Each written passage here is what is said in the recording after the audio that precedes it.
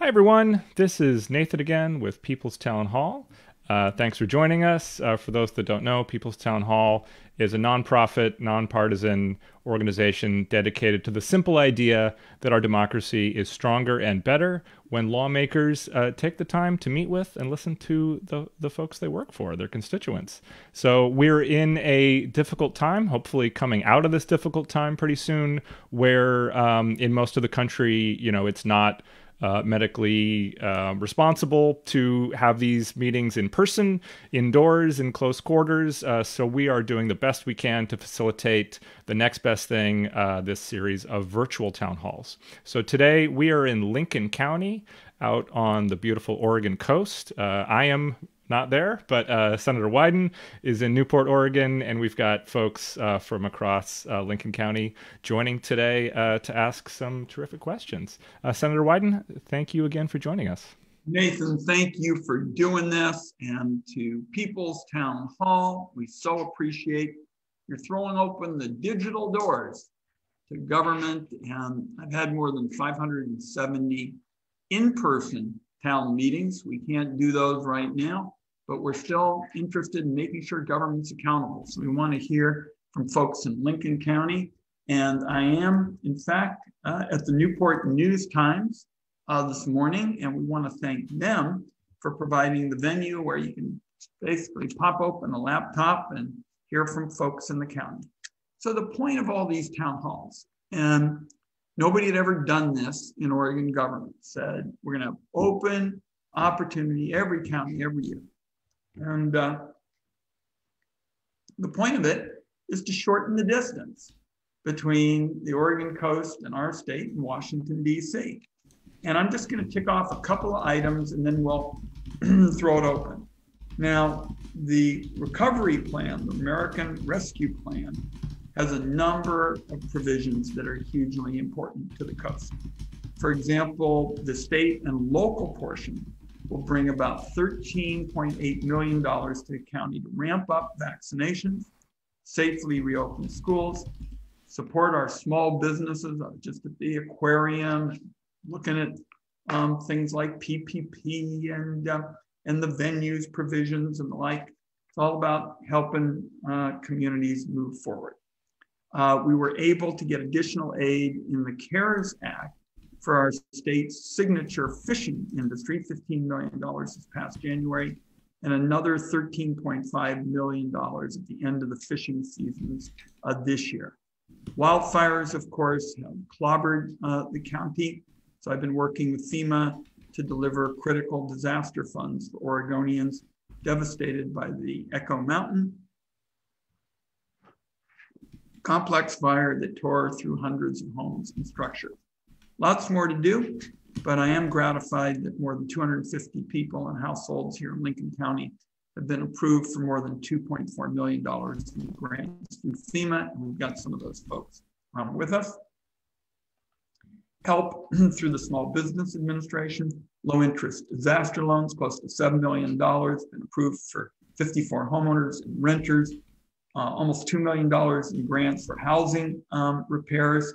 And let me just mention a couple of other issues that I know are critical to the county. One, in the water resources bill last year, we were able to get $2 billion for funding directed towards maintenance projects that upgrade jetties and levees and breakwaters.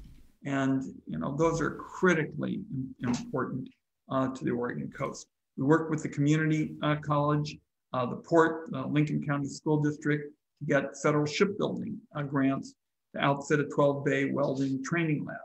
And even with all the divisions back in DC, these kinds of efforts, these kinds of policies show that you really can work on constructive matters to shorten the distance. So I wish we could be doing this in person. I would say to Lincoln County, but this is your time to educate me, and let's just have at it, Nathan. Terrific. We've got a number of folks here live on video asking these questions, but we definitely should have time for some of your questions in the Facebook comments. So I already see a few great ones, and keep those coming, keep the dialogue coming. And if you're on Facebook, do share this video on your own feed to let folks know in Oregon that we're having this conversation this morning. So first up, let's go to Michael in Seal Rock. All right.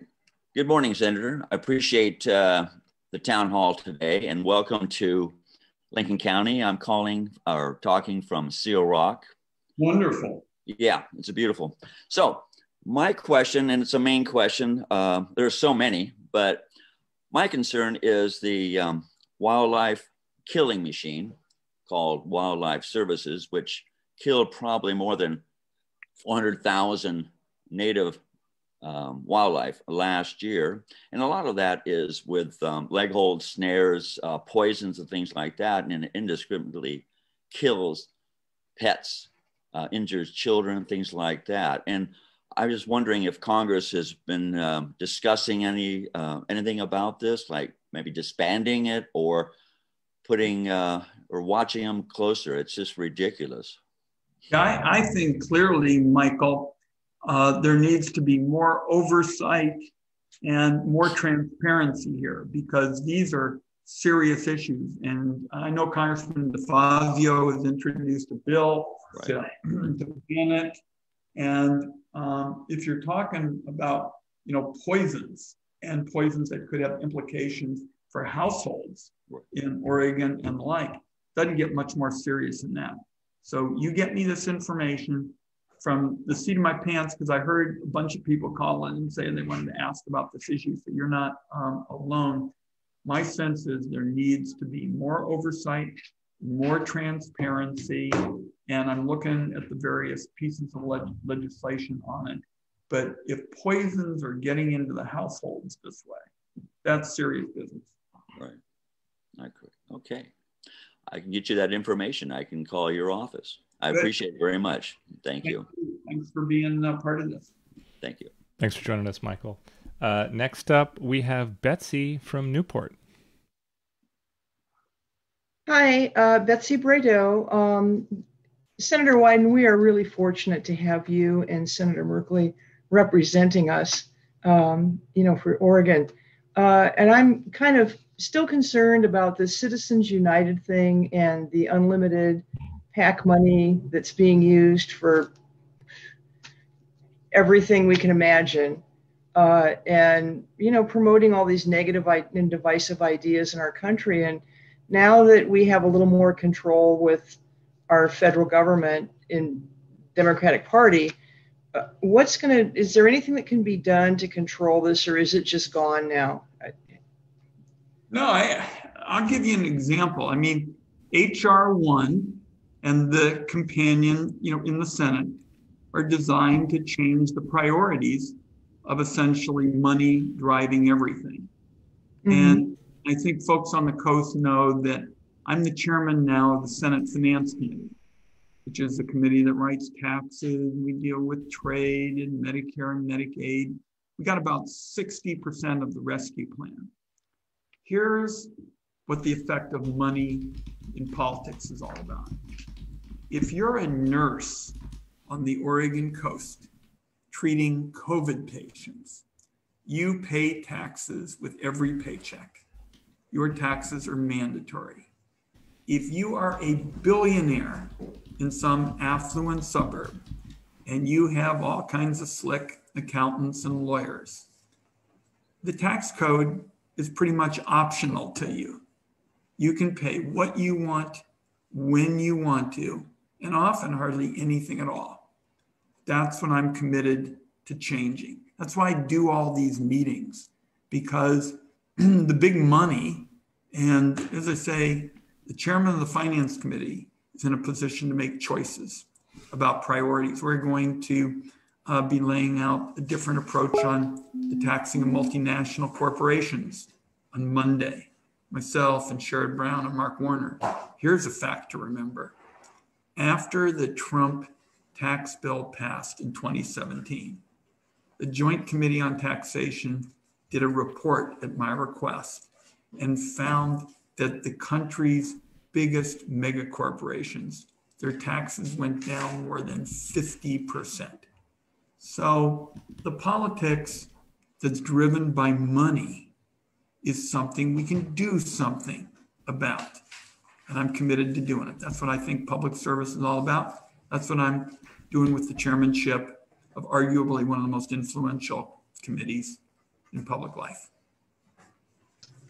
Well, thank you, Senator. That's really encouraging. Thank you very much.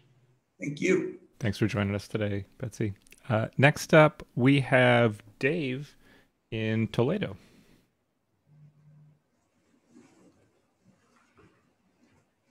Dave, you are muted. There's a button in the bottom left of your screen. Got it. Yep. No, I got it. You're good. Sorry.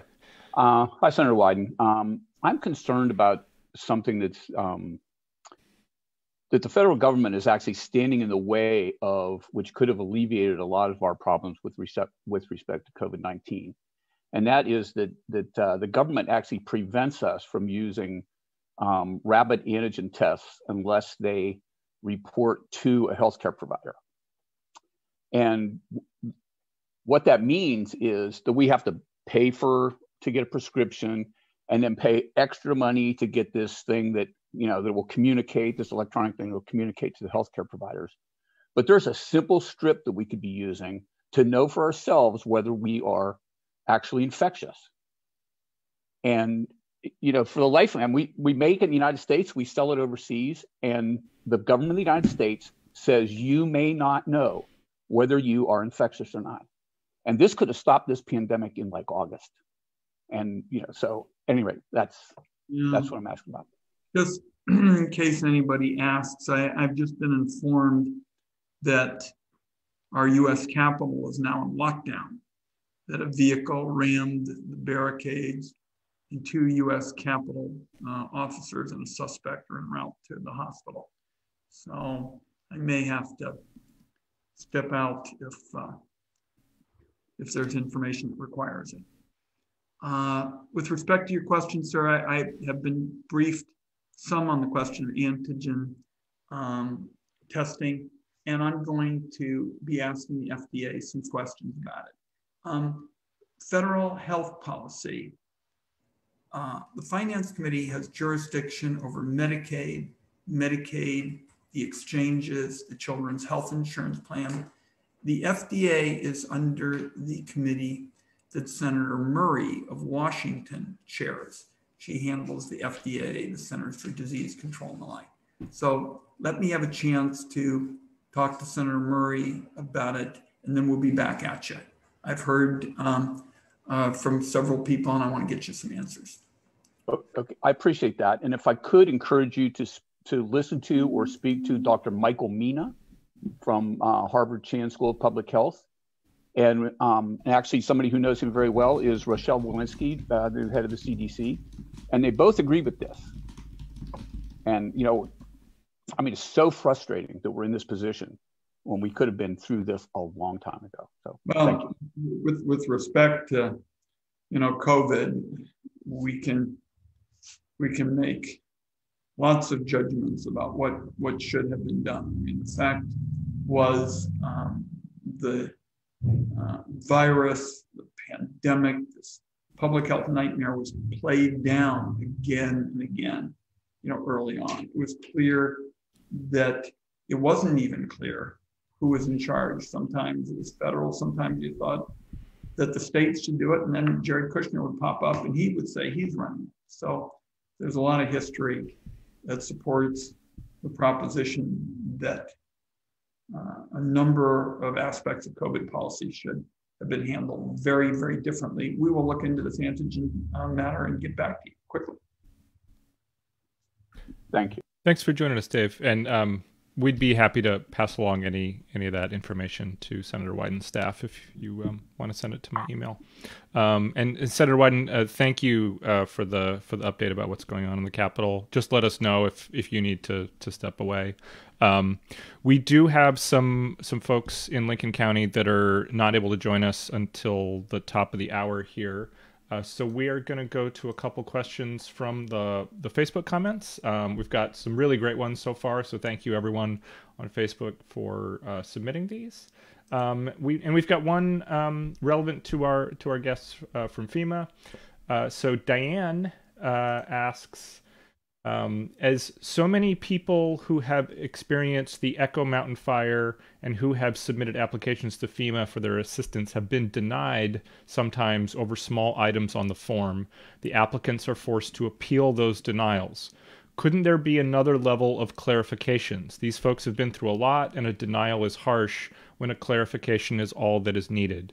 FEMA reps in the area would do well to tell people to appeal to fix it. And let me pass this to our FEMA officials. I do want to say, with respect to the denial rate, that this question goes right to the heart of my concerns. If there is something technical and small, and it really relates to a box being filled out or a clarification, we're going to get that fixed. I'm determined to do it because we've got too many Oregonians hurting to see somebody be denied the opportunity to protect their family. And that's really what it comes down to when we're talking about these kinds of services. Now, the FEMA people, because I've been in some of these discussions, have also pointed out some of the serious fraud that's taken place. So what we have to do is make sure that there's sort of a sharp line here. Talking about technical matters that are small and the like, we're going to have to get that resolved and get that quickly. Talking about big things, fraud, we're all against that because fraud means there's less money for the many deserving people who've been hammered by these fires. Let me turn this over to our FEMA officials and thank them for being with us. Who would like to who's going to speak for FEMA? Federal Coordinating Officer Tony Raines, sir. Yes, Mr. Raines, great. Please, thank you for being here and appreciate the fact that you're participating. My pleasure, sir. Thank you for having us here. Glad to be participating. As a Federal Coordinating Officer for this event, I'm now the one who's been appointed to be in charge. So Senator Wyden has asked me to be here, so you're going right to the top of the organization.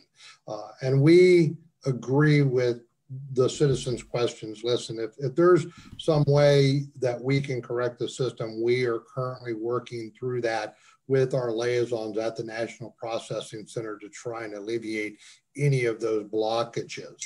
Hopefully, if there was an issue with the application when the individual turned it in, that can be resolved fairly quickly. Some of those things we're now doing over the phone with the applicant directly. So if they punched in the wrong social security number, because we know when you applied, you were under a lot of stress and maybe you were moving from the fire or something. There are a lot of reasons why that we can correct some of those things on the spot with the individual to try and expedite getting those funds to the person who needs that assistance. So we are looking at that. Some of the other issues do require documentation. We are going to expedite that.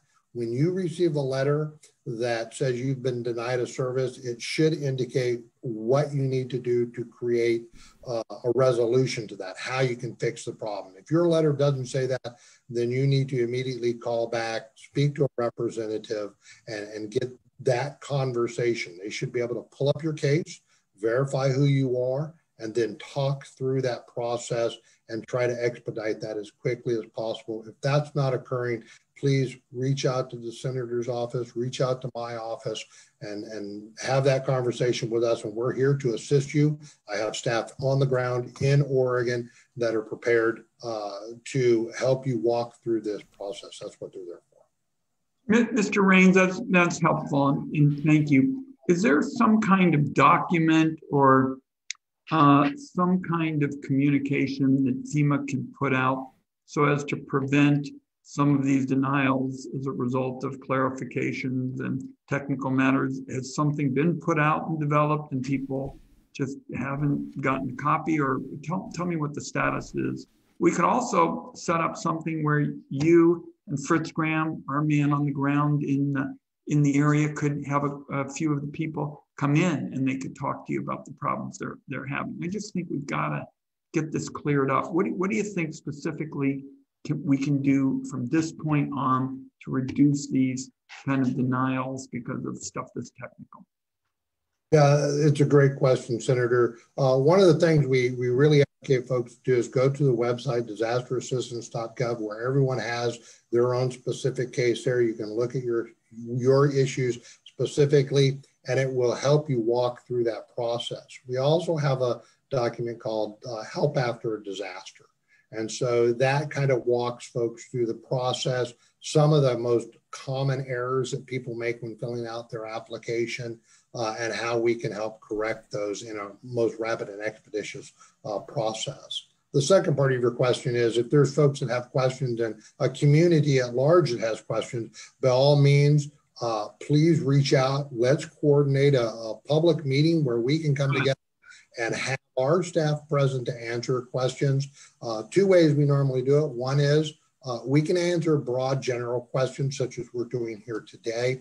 But when we're talking about the specifics of a case for an individual, I usually bring staff with me. They'll sit down, we'll set up, we'll answer your questions specific to that, because a lot of it's private in nature and we want to keep it private in nature and not talk about it in the public forum. But we can arrange those. Please reach out to us and we'll coordinate those meetings as they're available. We'll have a session along those lines, because I've had so many people express this frustration that I appreciate your offer to have a special session. Fritz Graham will be in touch. We'll get some of the community members that have bumped up against these, as I say, technical, traditionally clerical stuff. But as you correctly said, people are really in a tough spot in their lives. I mean, they're just trying to keep their household going. So I think I'd like to have one of those discussions, and we'll talk to the community members who are following this. And Fritz Graham will be in touch with your people. And unless I'm missing something, we should just have a community meeting and kind of air this. Yes, sir. Okay. We'll make it happen. I think that community meeting is the way to go. So we'll follow that up. Thank you. Terrific. Well, Diane, I hope you're heartened to see action on that front, and I hope you and your family are doing well in the recovery process. So keeping on this subject line, we've got a question from Riley, who asks, with the recent fire evacuation debacle and the tsunami sirens not being entirely effective, there has been talk about providing permanent electronic reader signs over the top of the highways, similar to traffic updates near major Oregon cities, that local authorities can have regular messages and events, but in the event of emergencies, they're all changed to emergency alert bodies, tell drivers where to go, how to get there, etc. I've spoken as a locally elected counselor and Lincoln City mayoral candidate with Lincoln County Sheriff Curtis Landers, mayors in Lincoln County, and Congressman Kurt Schrader, and they have shown interest in this. What can you do to help us provide a clear and concise way to provide a safe evacuation program? I realize that was a quite a number of words, but it's hugely important. I was in Lynn County yesterday, and we were talking about some of the challenges if you have a disaster, and they were concerned about water, and all of these matters are not abstract questions when you're talking about the whole subduction area debate and the like. Fortunately, we've got a new Secretary of Transportation. He's young and energetic, and he and I have already been talking about technology questions. And why don't I just make this offer to those folks as well? We'll get some of the folks at the Department of Transportation to meet with leaders on the coast, and if they want to talk about technology improvements as it relates to evacuations, particularly on the transportation side, I think we can get people associated with the new Secretary of Transportation who came set up a special discussion with me on tech that he wants to pursue on his watch, and we can get that set up too. Great. Well, I hope that answers your question, Riley. We have a question from Ruth Ann. Nathan, let me just mention, Sure. for the people where there's going to be a follow-up meeting, like on FEMA and on this question of transportation tech in terms of evacuations and the like, if those people can get to you, their email, cell phone, whatever it is, we'll have that. We can follow up very quickly. And Fritz Graham from our office, who's sitting right next to me, will be doing that quickly. Great. I will put our email for People's Town Hall there in the Facebook chat for folks that have been asking questions on these issues. Next question is from Ruth Ann, who says, I am a member of the National Active and Retired Federal Employees Association. Please consider co-sponsoring the USPS Fairness Act S145 that would eliminate the disastrous pre-funding requirement. I'm looking at that bill, but let's just make it clear here what DeJoy and Donald Trump, want to do in terms of the post office. I think was headed towards a very clear objective. They wanted to privatize the Postal Service, and until there was extraordinary congressional pressure, it was clear that they wouldn't have any problem with making it harder to vote. Donald Trump repeatedly attacked vote by mail, even though he used vote by mail. There are some challenges in curtailing his policies because of the structure of the Postal Services governing board. But I do think that looking at the pension system, which I don't know of any pension system that really operates like that, with all of the requirements for pre-funding, that contributed to a lot of their challenges. And one of the reasons I like vote by mail and giving everybody in America the opportunity to do it. And Oregonians have had it for decades. I was the first mail-in United States Senator. Gordon Smith, a Republican, was the second mail-in United States Senator. This also would fit well in terms of the post office's mission for the future. Great. Well, thanks for the question. Sorry, it was Diana. So next question we have is from, we've had a number of questions on this issue, and I'm not sure how familiar you are, Senator Wyden, but another Diane from Lincoln City asks, are you in support of Congressman Simpson's proposal RE breaching? I think this is Congressman Mike Simpson. Yeah, this is the debate, Nathan, about the future of the Snake River dams, and the Simpson proposal really kind of puts front and center the whole discussion of people's livelihoods. What I'm interested now is making sure that communities in the basin, in the Columbia River Basin, get heard. This is about recovering salmon runs. It's about the economic vitality of the region. And I think folks have heard me say that these big natural resources issues, you've got to build a coalition. I've been part of two recently, the Oahe in Eastern Oregon, not far from where the Bundys did so much to harm the wildlife refuge. We brought together the farmers and the environmentalists. It took a full year to do essentially all that work. But the conflict in that area had gone on for decades and decades. Our river democracy proposal. Normally bills get written in Washington, D.C. I went out all across the state of Oregon. We took 15,000 nominations. We spent a lot of time making sure that private property was protected, that we dealt with fire risks.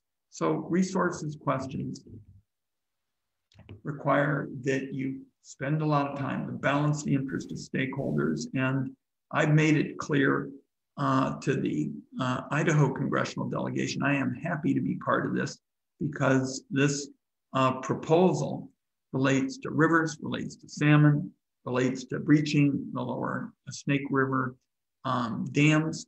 The congressman said, when asked, would this save salmon, said, well, I'm not sure. So there are a lot of science issues that are important here too. And that's, like I said, whether it's the Oahe, whether it's river democracy, whether it's my plan for taking the energy tax provisions in the federal tax code and throwing them in the garbage can, which I proposed. Now have 25 senators supporting that. They take time to bring people together, but that's the Oregon way, and I'm prepared to do it. Great. We have another FEMA-related question from David, who asks or says, 30 manufactured homes at the Salmon River Mobile Village on Highway 18 were lost in the Echo Complex fire. 7 months later, there has been no debris removal. FEMA has declined to help, and at my urging, ODOT is now starting to clean up at the state expense. Why Nathan, Yes? Because I was trying to handle pieces of paper being given to me. Sure. Could you start that question over again? Sure. So this is addressed to FEMA, but certainly I'm sure they'd welcome your feedback as well. 30 manufactured homes at the Salmon River Mobile Village on Highway 18 were lost in the Echo Complex fire.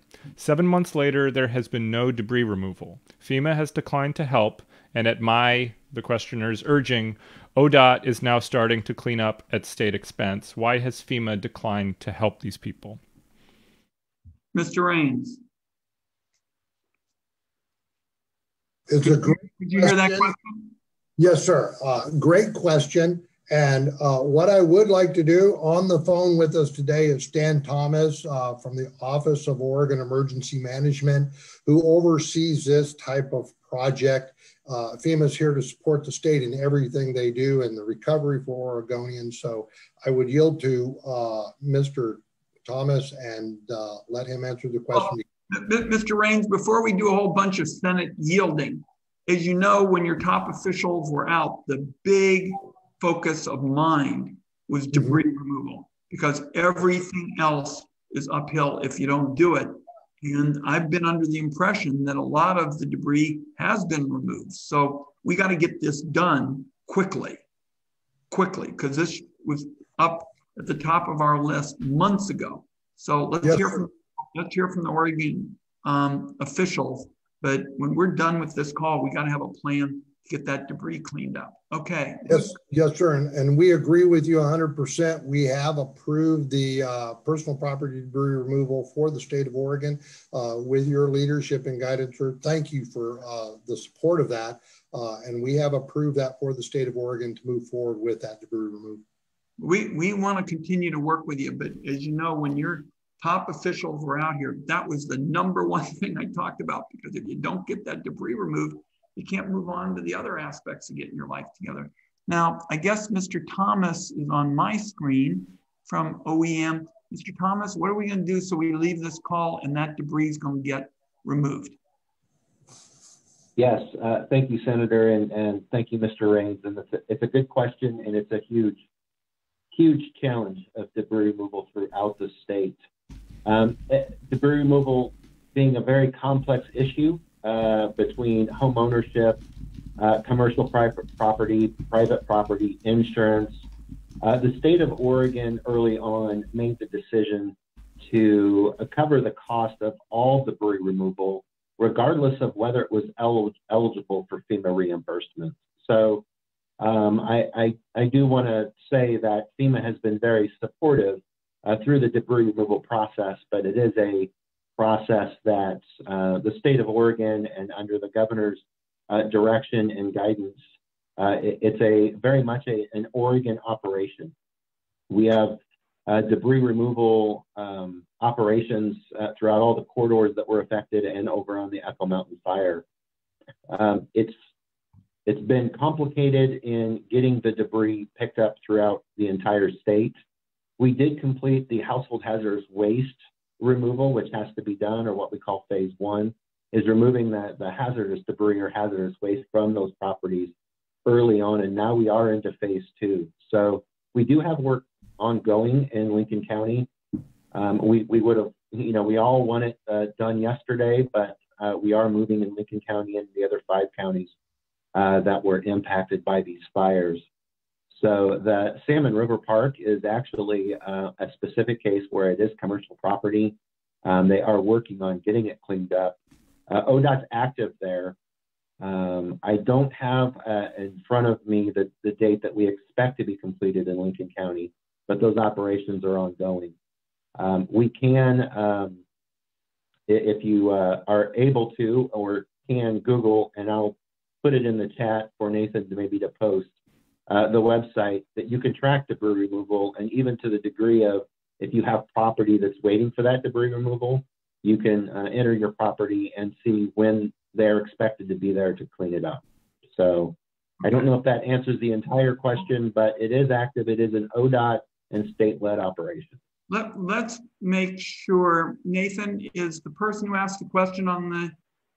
They're on Facebook, so I can't tell if they are currently watching. I suspect they are. But Nathan, I understood the questioner to say in that specific area there had been nothing done on debris removal at all. Do you have the question in front of you? They said there's been no debris removal, and then later in the question they said ODOT is now starting to clean up. So presumably some action has been taken on ODOT. So, Mr. Thomas, we do a lot of work with you all, do a lot of work with Mr. Raines. It has been 6 months since the start of the fire, give or take. This has got to get done.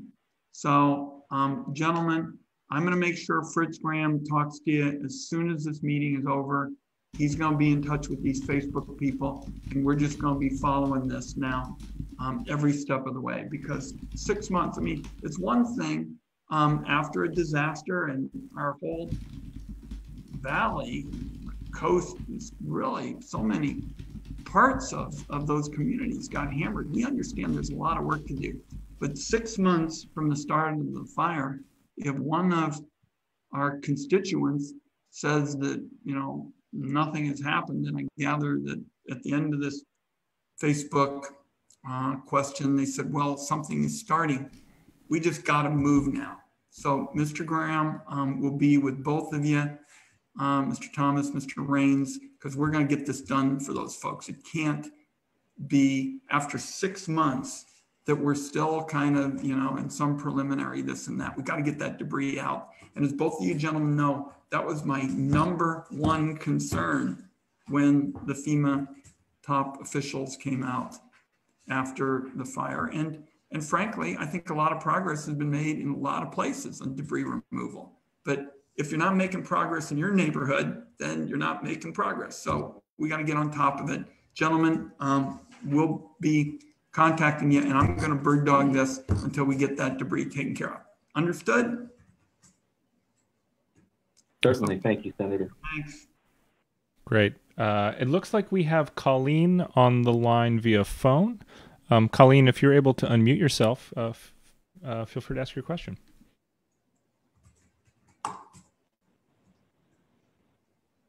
Hi, thank you. And thank you, Senator Wyden, for making the effort to do these virtual town halls. It's definitely appreciated. My name is Colleen Weiler. I live in Newport, Oregon. And I just wanted to pass my thank you on to the Senator for his work on the River Democracy Act, which is a fantastic example of collaboration and cooperation to protect Oregon's beautiful rivers and watersheds. And on that similar note, ask what his thoughts are on Congressman Mike Simpson's proposal for salmon and watershed protection and restoration throughout the Northwest, and if he is planning on engaging and helping to kind of refine and make that proposal a little bit better than it currently is and put it into practice for salmon restoration. Colleen, we just had a fairly involved discussion on the Simpson proposal before you came on, and obviously this is extraordinarily important to the region. We're talking about the future of the snake, people's economic livelihoods, the vitality of the salmon. And I just said, we got to use the kind of approach that we used to pull together the Oahe Coalition in a place where they've been fighting for decades. We got the farmers and the environmental community. And then of course in the River Democracy Act, where we literally said, this bill is not going to be written in Washington, D.C. It's going to be written in Oregon. with 15,000 nominations. In that bill, people are going to ask me, well, what does it mean for private property? Protections for private property in that legislation are specifically referenced something like 8 or 9 times in the text of the bill. So we're going to work with the congressman, and I've already been talking to Senator Crapo and Senator Risch, the Idaho senators, about it as well. So these issues that are so vital to the area, require that you pull everybody together, and that's the Oregon way. Get people of disparate interests and find common ground. Terrific. Colleen, did you have a follow-up? Well, I guess I thank you for that answer, and I definitely support the coalition building aspect in the Oregon way, and wondering if Senator Wyden has thoughts on how we do that. Well, what we do, quaint idea, is exactly what we did with the Oahe. You bring people together. You basically say, let's see if we can find 50% of the concerns that all parties share and get them addressed, first. And then you just move, down the line to deal with the bigger and more contentious issues. Colleen, you know this. It's not very flashy. It's not very sensational. You can't just, put your hand in some kind of bag and pull out a rabbit. But I've just been part of doing it in 2 major issues, the Oahe and river democracy. Same with respect to my climate bill, where I want, as chairman of the finance committee, to throw the 44 provisions of the tax code in the garbage can. Okay, gone. So I'm ready to be part of an effort to do the heavy lifting to address these issues. Great. Well, thanks for joining us, Colleen. I will pass along, not really a question, but in the Facebook comments, there's been a pretty vigorous discussion on Facebook. Patty adds, debris removal still has not happened at the Camp for Disabilities in Gates, upward bound. Changing, unless anyone has any response there. Go ahead. This is so important to the communities and to me as their senator. For all who have, because Nathan has said now that there's lots of people talking about debris removal, for those that are concerned about it, I would like you to get to Nathan at People's Town Hall, phone numbers and emails and the like. And I think Mr. Raines and Mr. Thomas, I think we need to have another meeting on debris removal. So if all these people are saying 6 months in, we're still kind of not getting there. So I think we got 2 separate sessions now, one on the applications, make sure that people aren't getting put aside for some clerical error, and second on debris removal, because we're 6 months in. We got to get this done now, and I'm just going to be bird dogging it every step of the way. That's what I'm going to be doing. Fritz Graham is as good a public official as there is, and he's going to be a busy fellow after this meeting. What I encourage Fritz to also take a look at the Facebook too, because I for folks watching, I am trying to grab as many of your terrific questions and comments as possible. If I do not get to yours, no personal, nothing personal. We've got a different topic from Lee, who asks, "What's the latest news on net neutrality becoming a law?" Well, I'm a very strong supporter of net neutrality, and I actually introduced the first proposal to make net neutrality a federal law in the Senate. And for those who are always wondering what it really means, is net neutrality means is after you pay your internet access fee, you get to go where you want, when you want, and how you want. And everybody is treated equally. Now, there's a big push by some powerful far-right interests to change that. And they'd sort of like to have an information aristocracy, where if you were wealthy, you get preferential treatment and special lanes and shorter times and the like. And so now, with a new administration, a new acting chair at the Federal Communications Commission, we're renewing our push for net neutrality. And the fellow who's been the sponsor in the House, Ed Markey, is now in the Senate. So you got two sponsors in the Senate. The original bill was Senator then Congressman Markey and I. So I'm all in on this fight. I mean, it is a hugely consequential matter in terms of the future of the internet, and particularly standing up for the people who don't have power and clout. A sort of related issue is what's called Section 230, which I wrote.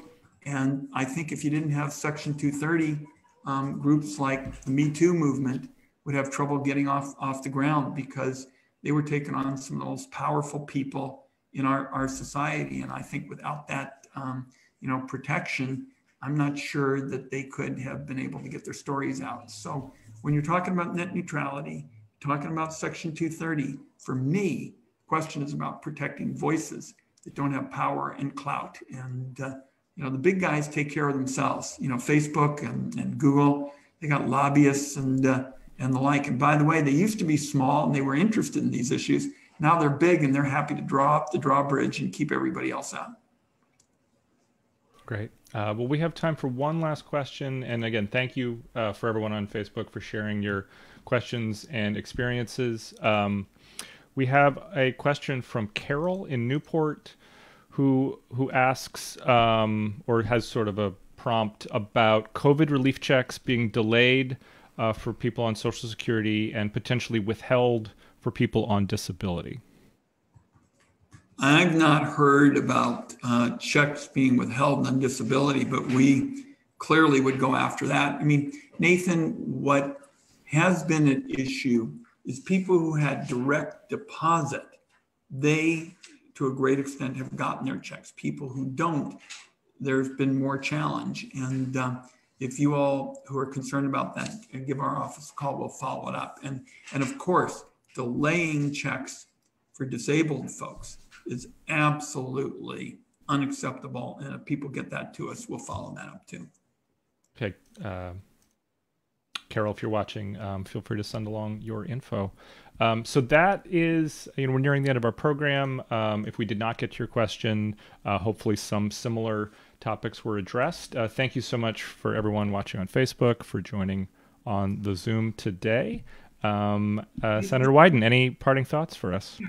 Can I make a comment about an issue that I'm surprised nobody talked about today, and that is the filibuster.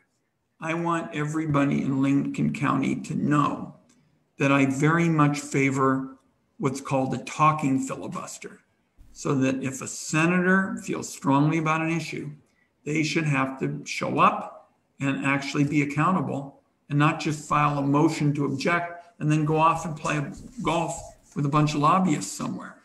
And this has special ramifications for our state, because shortly after I came to the Senate, the House of Representatives made an incredibly bad decision, by the way, over the opposition of the Oregon delegation, to throw our Death with Dignity law, which we voted for twice, in the garbage can. And so the House of Representatives voted to get rid of what Oregonians had voted for twice. Came to the Senate, all the powerful senators were for it. Everybody thought Oregon was going to get rolled. And I said, look, people in my state feel strongly about this. Historically, Oregon's been able to make its own decisions on these kinds of matters. You better be prepared, because I'm going out on the floor of the United States Senate. I'm going to protect Oregon. I'm going to stand up for Oregon. I'm going to speak about what this means. And by the way, it was a horrible bill. It didn't just affect death with dignity. It made it harder for doctors to treat patients for pain. And when the dust settled, I really didn't even have to go out there and be Jimmy Stewart and talk for hours. It was kind of funny at the beginning. Everybody was sending me cookies and sandwiches and the like. And they would say, well, Ron was a basketball player, but he looks pretty skinny. Let's make sure he gets enough food if he's going to do one of these filibusters. I really didn't have to go out and talk for 15 or 16 hours. I spoke a couple of times. Nothing like what you saw in the Jimmy Stewart movie. But the fact that I had enough time to explain to senators on both sides of the aisle, which the prospect of a talking filibuster gave me, is the reason that Oregon's death with dignity law is on the books today. I believe it would be in the trash can had I not protected it at that crucial time. So talking filibuster is something I think is fair to all sides, and you have issues dealt with expeditiously and fairly. So nobody asked about it, but I think I wanted to make sure folks knew about it. And I just really appreciate, on a pretty day, I'm looking out the window, Lincoln County always coming through for democracy, always with factual, pointed questions, always saying they want to hold elected officials accountable. You've given us a lot to follow up on. And everybody in Lincoln County, it's a great, great honor to represent you in the United States Senate. And for purposes of today, we thank Nathan and People's Town Hall. And these discussions are in the to be continued department. Thanks, everybody. Thanks so much, Senator Wyden. We'll see you all.